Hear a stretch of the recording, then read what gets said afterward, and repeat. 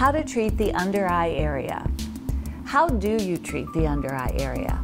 Since many factors come into play in this delicate region, addressing the under eye concerns may have multiple solutions. Medical grade skincare is an excellent starting point to support the delicate skin in this area. With the skin being thin and fragile, signs of aging often begin here and may include wrinkles and laxity. Laser treatments such as the dot resurfacing laser may be used to improve and enhance skin quality. Such lasers can be used on the entire face or just around the eyes. Botox Cosmetic is used to relax the contraction of the muscle that circles the eye. Smiling can cause contraction of the outer portion of the muscle, causing crow's feet or wrinkles that extend from the outer corner of the eyes, as well as some wrinkles under the eye.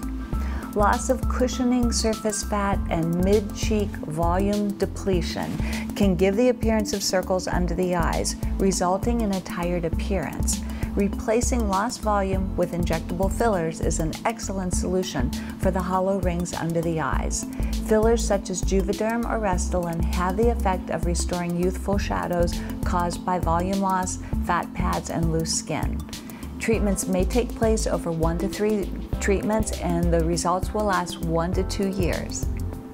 Finally, surgery called blepharoplasty may be needed to correct lower eye problems. There are 2 possible aspects to a lower bleph. Excessive loose skin under the eyes can be removed with a pinch excision, blepharoplasty, when a portion of the saggy skin is taken out from just under the lower lash line. The scar is not visible because it's so close to the lashes. In addition, when a bulging fat pad is present, removal of the fat can contribute to smoothing this area.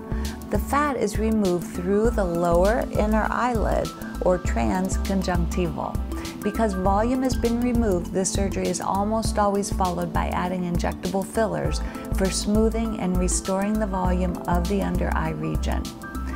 When you're considering improving the under eye area, multiple approaches may be needed, and the training and experience of the surgeon and injector is critical to achieving the best outcome.